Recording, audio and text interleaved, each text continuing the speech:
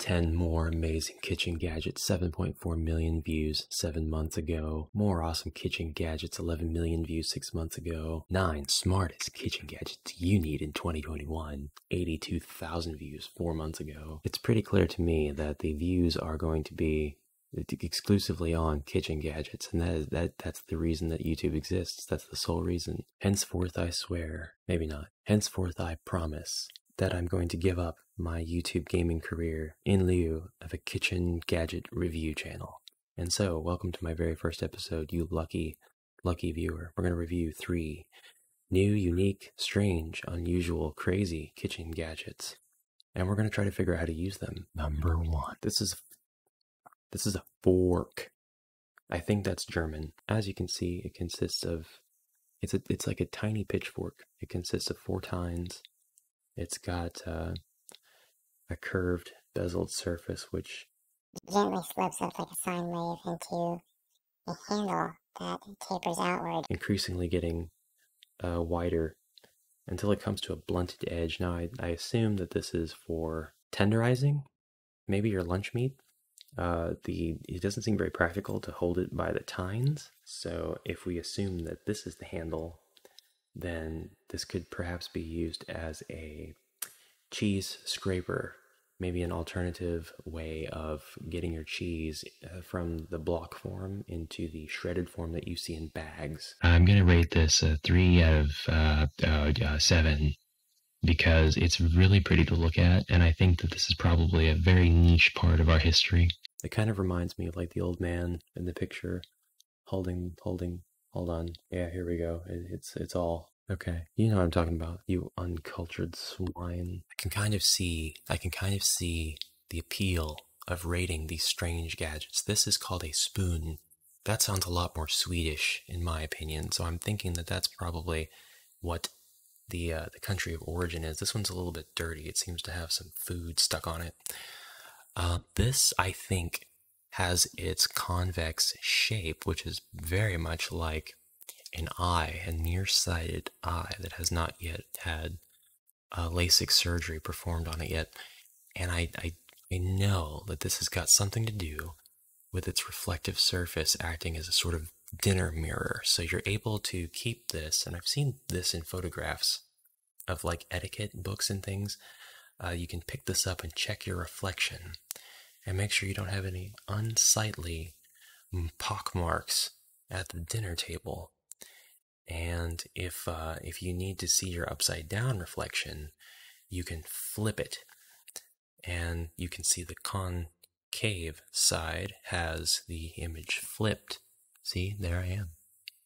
Hello everybody, welcome back to the channel. And that will allow you to view yourself upside down so that you don't have, any problem. You can see everything that way, all 360 degrees of all this. This particular spoon has a decorative handle. I'm assuming that's what this part is. Of course, it could have been used possibly as a meat tenderizer. Our final mysterious kitchen gadget for the day it's called a butter knife, but I mean, why would you need a knife to cut butter? And if it were a knife, wouldn't it be sharp? This is not sharp compared to, a steak, a real knife. This also has a meat tenderizing function. It's my best guess. Other than that, perhaps this can be used as a paperweight to keep your paper plates from blowing away in the wind during picnics. This also has a nice, broad, flat, reflective surface, but I think that the spoon did a much better job of allowing you to check yourself for any unsightly, disgusting features that you could change before eating dinner with friends and family. This here is just perhaps more for self-defense at the dinner table.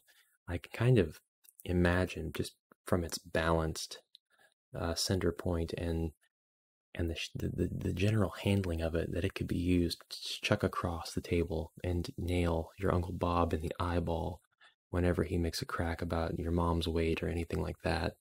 You got to defend the honor of your parents and all of that. But I'm going to test this. We're going to go ahead and test this out on some actual real live on some actual inanimate food. All right, we have a plate of bread here. This is just a piece of standard dinner fare. It's honey wheat bread, and I've put some butter on the butter knife, and we're just going to watch it spread like I've seen. Perhaps the waviness is kind of indicative of the pattern I have to use in order to, you know what? That spreads rather easily.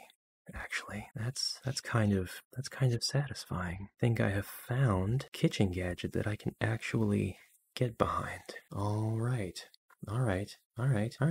So there you have it. 3 kitchen gadgets: the butter knife, I feel like I'm going to get demonetized if I say it. The fork and the spoon, the spoon, the scoop, the tiny scoopy. And I mean, I'm probably not going to keep any of them except for maybe the butter knife, and that's because I've got some relatives that are really needing to get it, you know, and I just need to practice my butter knife throwing. So this has been AmalgamAsh, and I hope that you enjoyed. I can't wait for the subs and the views to start really raking in.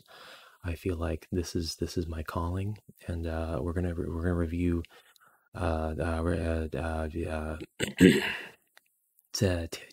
cups in the next video. Thank you for watching. Till next. Bye bye.